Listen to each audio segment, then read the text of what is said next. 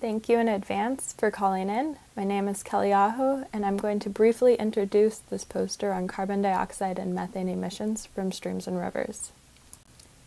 Streams and rivers are natural sources of carbon dioxide and methane to the atmosphere, but there's still quite a bit of uncertainty in the magnitude of emissions. This is in part because current estimates, like those shown here, are based on mean annual gas fluxes. This mean annual approach may oversimplify greenhouse gas dynamics and perhaps underestimate emissions. So that leads to the question, what about temporal variability in greenhouse gas fluxes from a river? We know that rivers are dynamic. They experience seasonality and storm flows. We also know that the major controls on greenhouse gas fluxes, including biological, physical, and chemical processes, have different effects under these different conditions. This poster explores temporal variability in greenhouse gas fluxes. We studied 8 nested streams and rivers across scales in Connecticut.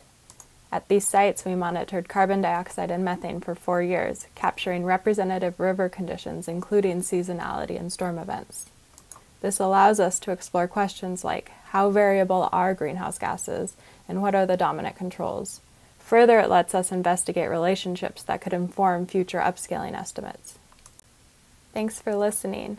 I hope you'll check out the poster and let me know what you think.